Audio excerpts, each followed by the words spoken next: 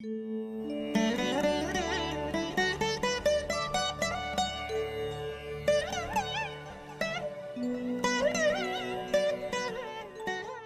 இதுக்கு வருவோம். இப்போ இங்கே என்ன புத்திர தோஷம்? கரெக்டு. ஒருத்தர் சொன்னார் புத்திர தோஷம். யாரு? நான் கரெக்டாக சொன்னீங்க.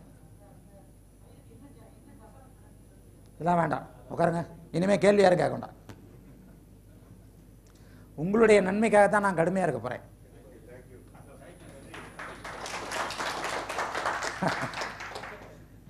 உங்களுடைய நன்மைக்காகத்தான்.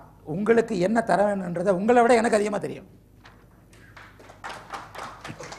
இங்கே 5ல் புத்திர தோஷம், 5ஆம் பாவகம். அதாவது இன்னொன்று, 5ஆம் அதிபதி 12ல் மறைஞ்சிட்டாருன்னு இங்கே சொல்லக்கூடாது. ஏன்?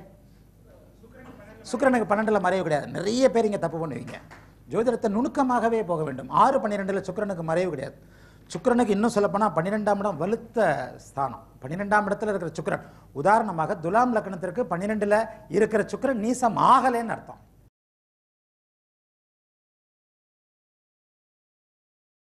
இந்த நிலைமையில வானத்துல ஒரு ஜாதகத்தை பார்த்த உடனே சந்திரனும் சூரியனும் வானத்துல என்னவா இருக்கிறாங்கன்றதை தெரிஞ்சுக்கங்க.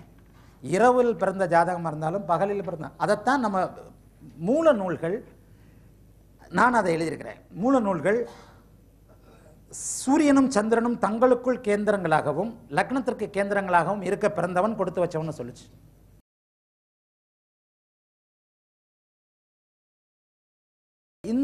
இந்த பெண், இது வந்து 42 வயசா பெண், 42 வயசு பெண். சரி, இதை பார்த்தவனே கூட சொல்லிடலாம். எதுக்காக போட்டிருக்கோம்? திருமணம் ஆகலை. Correct correct correct correct correct correct correct. சந்தோஷமா இருக்கு.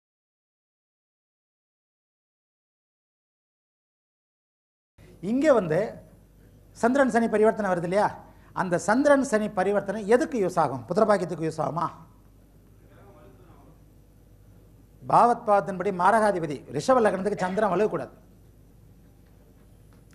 ரிஷப லக்னத்திற்கு யாருங்க எதிரி? சூரியன் சனி, சூரியன் சந்திரன்.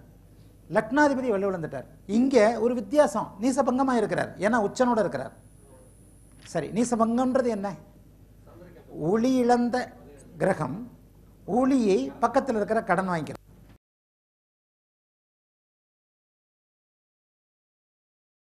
10-12 விதிகள் மூல நூல்களில் விரவி கிடக்குது.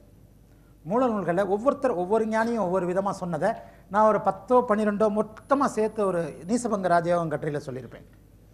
என்ன மாதிரி கிறுக்கர்கள் உங்களுக்கு செய்யக்கூடிய ஒரு இது என்னென்னா, நாங்கள் படித்த எல்லாத்தையும் ஒரே இதில் கொடுக்கறது தான்.